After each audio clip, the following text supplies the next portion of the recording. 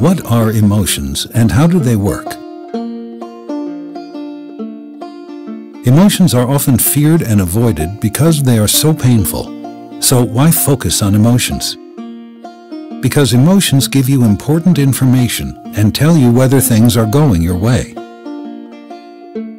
Emotions help you to survive by providing an efficient, automatic way of responding rapidly to important situations.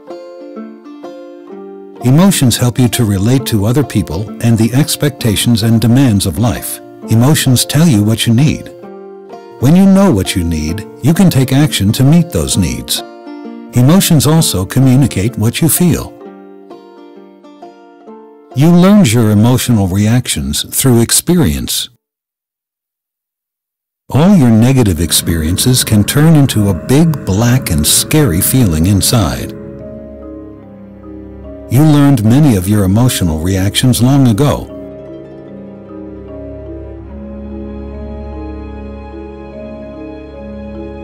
Your black shadow will therefore sometimes resemble a person who hurt you in the past.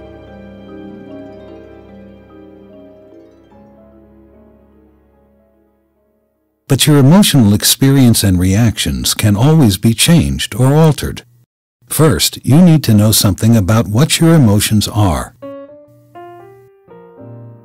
You have different basic emotions, some of which arouse you and some that calm you down. These are shame, fear, sadness, anger, disgust, happiness, and surprise or interest. You have more unpleasant emotions than pleasant ones. That means you often suffer quite a lot, but that's because the unpleasant emotions help you survive. Feelings also tend to be more unpleasant if you fight them. If you allow them to be there, they become less unpleasant.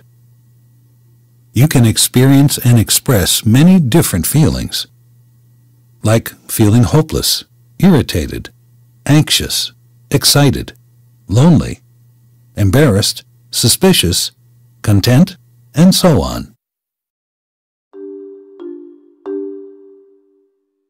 These feelings all arise from your basic emotions.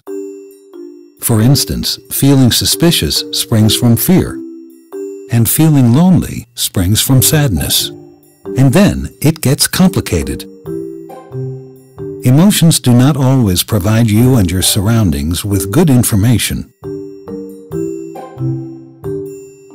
Sometimes you fake emotions to get what you want.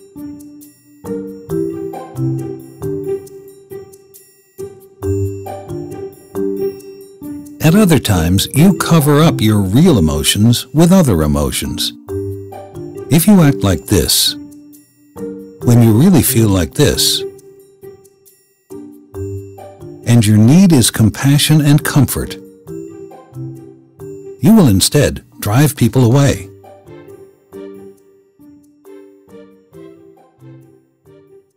If you or someone around you is supportive, patient, and curious enough to try to understand you, you might realize that you are sad and then get what you need to heal your painful emotion. At other times again, your real emotions are messed up and make a lot of trouble for you. If you were scared a lot when you were a child, you might grow up having a core feeling of being afraid. You might overprotect yourself so that no one can hurt you ever again. Everyone who was hurt badly as a child has a deep need to feel safe and a desire for someone to love them and connect with them, and heavy protection doesn't give you this.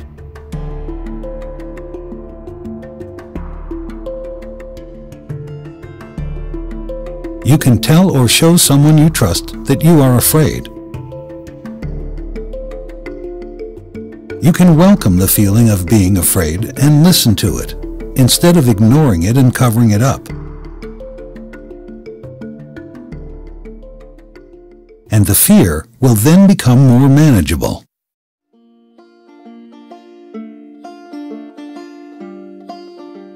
You can also change fear by means of self-compassion and assertive anger. You can stand up for yourself without driving people away. You can handle criticism, even if it hurts.